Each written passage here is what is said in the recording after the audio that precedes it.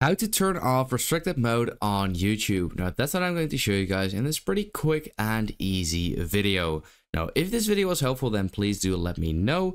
But yeah, let's get started.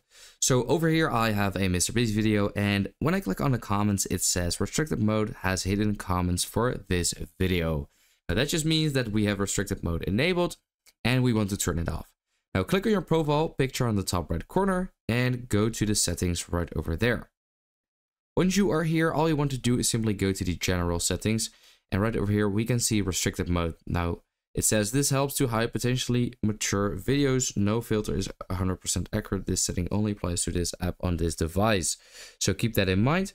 But then when I turn it off and when I go back to the same video, you can see that we can now open up the comments.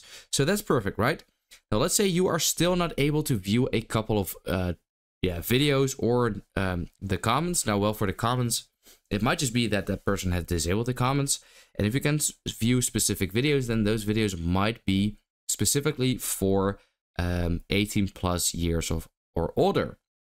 Now that means is that you are either just not 18 yet, or if you are and you can still not view those videos, then you might have either set up your account incorrectly. So you can check your date of birth when you click on manage your Google account at the top. Then go to personal info, and then here you can see birthday. Now you can see I am actually older than 18 right over there. Easy. Well, if you still are not able to view specific videos, sometimes I don't know if that is still the case, but you used to sometimes have to be able to verify your ID that you're actually 18.